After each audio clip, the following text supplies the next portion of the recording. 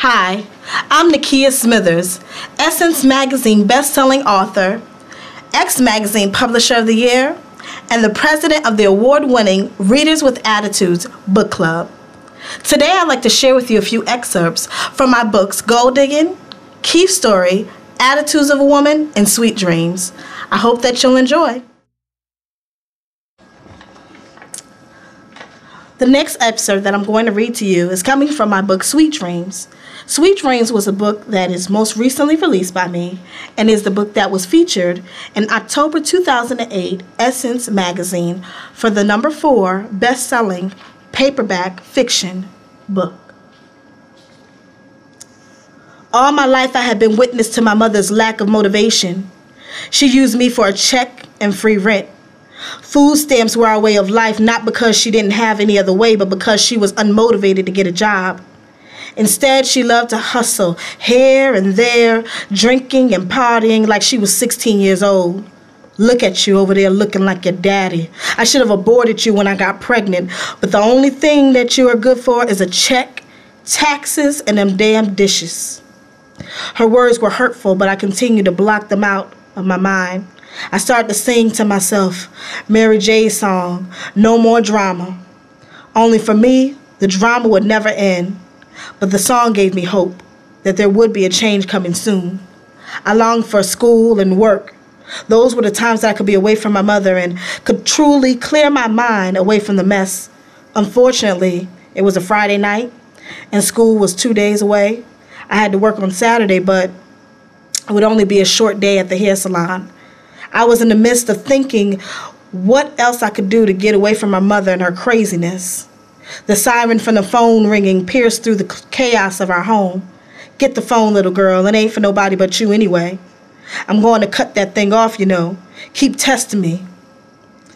I tried hard not to roll my eyes at her as I went to answer the phone. Respecting her was hard to do, which regardless of her actions was necessary because she was my mother in the end. Dream? A woman was half weeping on the other end of the line. I recognized her voice faintly. Miss Dawkins? Dream! She wailed my name like it was causing her pain. My heart sank right then. I knew that if she was calling me, then there was something wrong. Yes, ma'am. I wanted to comfort her. The pain in her voice was evident. She was my best friend Adrian's mother. My baby's gone. She wept through the phone line. Now, that puzzled me because, to my knowledge, Adrian and her mother had never been that close. This was the main reason that Adrian and I were so tight. I questioned as how to Miss Dawkins could claim such closeness now. Her next words cemented me to the floor. I felt as though I would fall out from the duress. Miss Dawkins, what are you saying? Adrian killed herself, she cried. What? That couldn't be. Adrian was my only refuge for years. We had met in junior high school and were inseparable since then. She shot herself with David's gun. There's a letter here that she wrote to you, and the police are asking you to come and get it. They won't let me read it because it's addressed to you. I should be able to read it. I'm her mother, she screamed into the phone. And in panic, I spoke. Okay, I'm coming over. Give me about 20 minutes. I threw the phone down in its cradle, rushing into my room to grab my belongings and some change for the bus before running out the door. My mother screamed behind me, "What's going on?" I left her question unanswered. I couldn't deal with her just then. I couldn't ask her for a ride.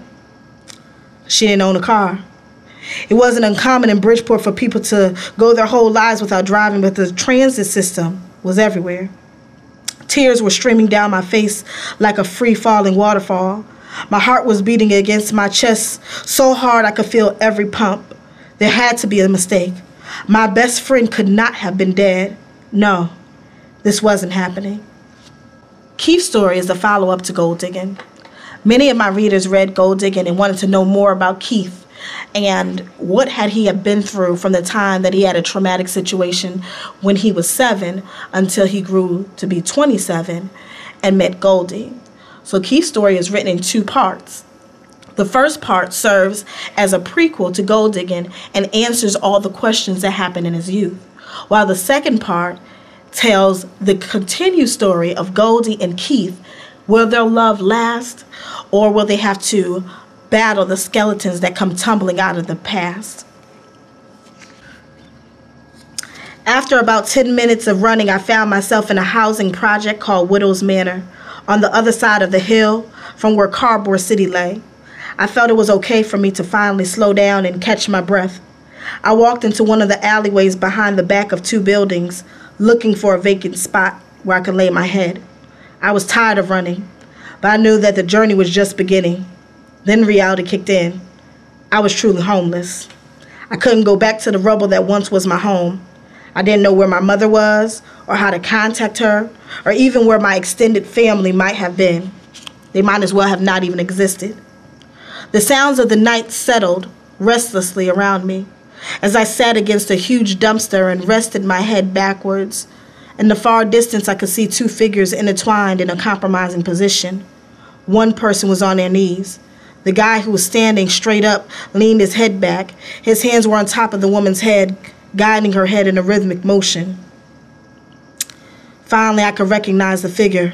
It was my mother. Was this the way that she made her money?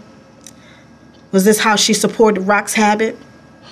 So this was the reason that she had left me alone, unaware that a fire had broken out and left us both homeless. I couldn't take my eyes off the scene, astonished that she was sitting there pleasuring the man for money. Finally, she relieved herself from the spot on the ground where she sat. He pulled out a stack of bills and peeled off several and placed them in her hand. She simply winked at him before walking off. After about 11 steps, her eyes refocused to see me, there, with my knees clasped to my chin, looking at her pitifully. "What are you doing here?" she said.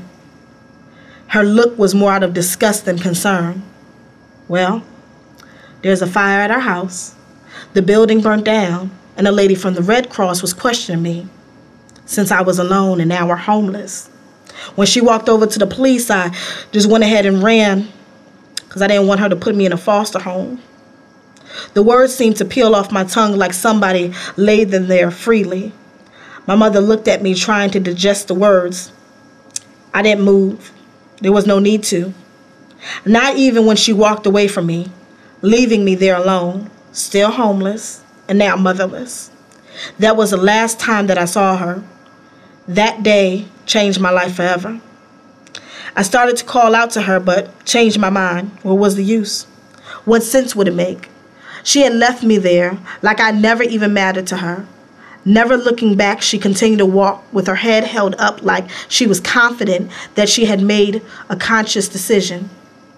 It was like I had just given her the okay to walk away from it all. The life that she never wanted, the son that she never wanted. She didn't turn around to see if I was following her, and I didn't want to. If she wanted to leave me, I'm Nikkea Smithers, that was okay. And I hope that you enjoyed.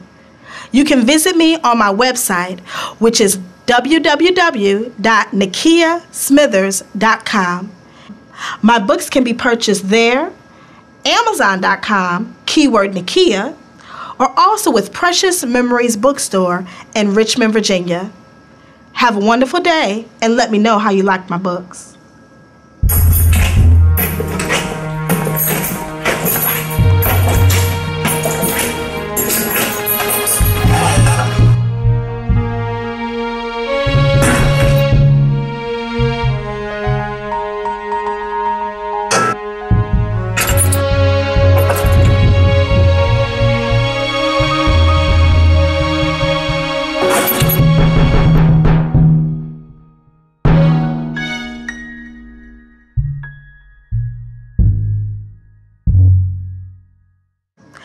You can visit me on my website, which is NikkeaSmithers.com. That's Nikkea.